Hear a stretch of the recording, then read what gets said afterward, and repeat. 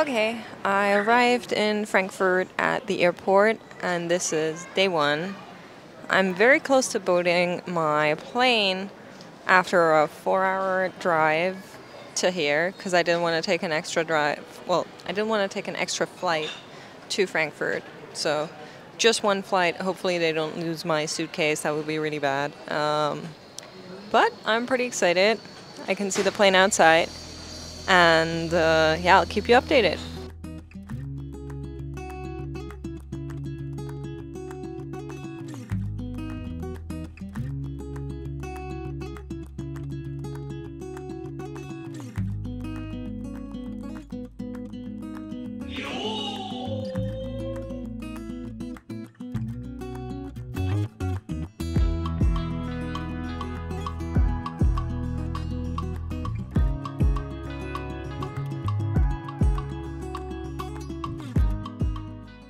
Okay, hi everyone. This is my first hotel in Tokyo.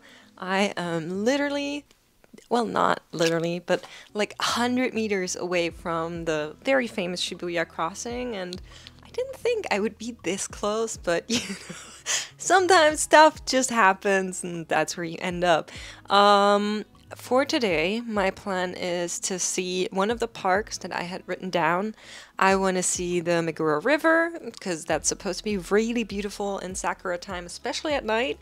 I have the Mega Don Quixote on my wish list for today, as well as something like okonomiyaki, which I'll just show you probably. The flight was pretty bad, to be honest with you. I had like a dad in front of me with 2 children and his wife, and he was being not very considerate, which is where I leave it. It's just, you know, flying is a shared space, and some people are not very good at sharing spaces. Yeah, didn't sleep much, but right now it is 3 p.m. So still a lot of time for day one in Tokyo, and I'm really excited to just take you along, and hopefully we can get some nice shots. I'll show you my outfit as well. There you go. Got the Naruto fit, you know, the drip, wrapping my boy, and yeah, I'm still wearing my German shoes, sandals, but I'll be putting on my Jordans to go out. I'm really excited. Okay, I can't believe I'm in Tokyo. It's crazy, I swear to God.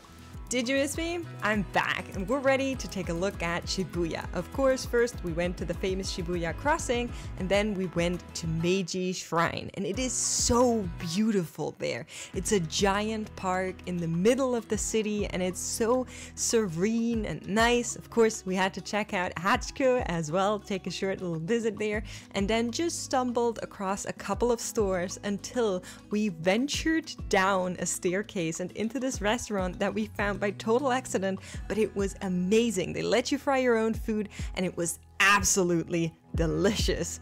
We caught an early night after that to take on day 2.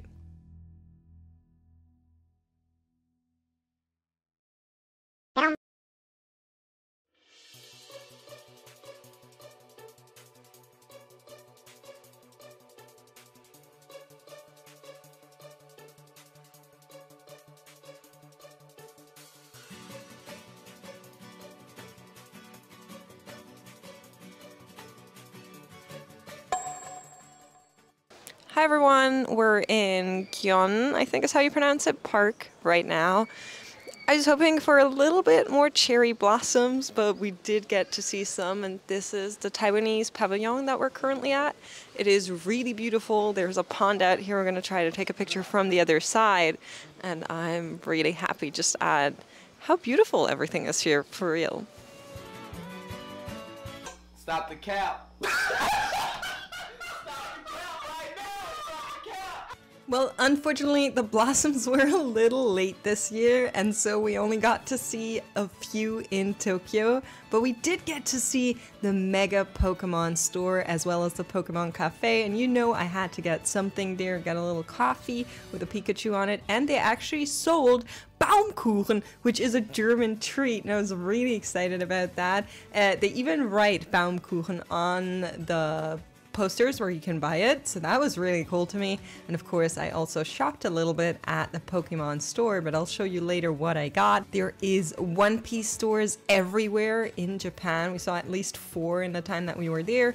And then at night, we just took a little extra walk, and we were actually a little bit late to get some dinner, so we ended up at this dipping soba place, but it was really good and I actually really enjoyed it.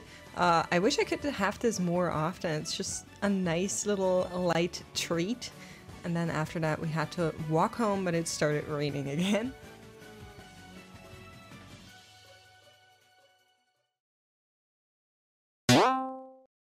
Day 3 started off with a lot of rain for the entire morning, so we decided to take a little bit of a trip to a very special store. Ja, ich warte aber, dass die Autos vorbeifahren. Hi everyone, we're currently in the south of Tokyo. We're here at Hirota. They make one of the best karate gis, and I am trying to buy one. I tried to buy one in Germany and it's really hard to know your measurements, so hopefully they can help me with that. And we're gonna just try and order one. I'm not sure how far we get with just English, but I have my trusty translator in my pocket, and yeah, we'll try our best. I'm really excited. One eternity later. We just got finished buying a new karate gi for me, and I'm really excited. We took custom measurements for everything, which took a long time. I'm not sure if my body is just weird or if that's just how it is, but they were super pleasant. They took all the time they needed, and it was really, really nice. So if you're ever in Tokyo and you're in the market for a new karate gi, I would highly recommend to come here. They've been so sweet, but you can also order online. I'm not getting paid to say this, but I've just been really happy. And yeah, that's been a really cool experience, to be honest with you. I wasn't really able to film in there, but here are some shots from the Shibuya Sangyo that we went to afterwards, which is really, really cool. It's a weaponry store. Because of German laws, I couldn't import one though.